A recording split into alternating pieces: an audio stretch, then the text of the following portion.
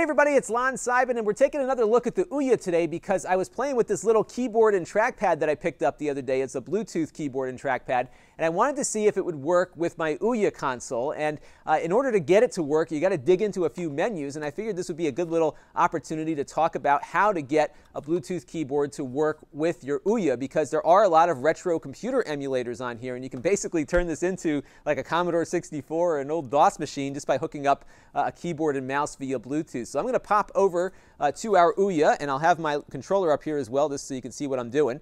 So normally if you wanted to pair up a controller, you would just kind of do it through the Manage menu and go to Controllers. But there is another layer to the Ouya, which is the Android layer. So if you go into System and over to Advanced, you will see that it brings up kind of an Android-looking menu here. And if you go over to Bluetooth, you'll see that you can configure some of these Bluetooth devices. Now, I've put my keyboard into pairing mode, so let's see if it shows up here. Yep, sure enough, there it is. We'll go to Bluetooth keyboard, and we'll select that, and it will do its pairing. And now, if I switch over to the keyboard, you can see I can use it to control things on the screen, including getting my little mouse up here as well. So you can very easily get these Bluetooth devices working with the Ouya. Now, the compatibility of a keyboard coming in will depend on the app that you're running, but I'm pretty sure this will probably work with the DOS emulators and the Commodore emulators and a lot of the other stuff on there, make your life a little bit easier. I think I may actually use this with the ColecoVision emulator also, so that I can hit those number pads again, which I couldn't do before. So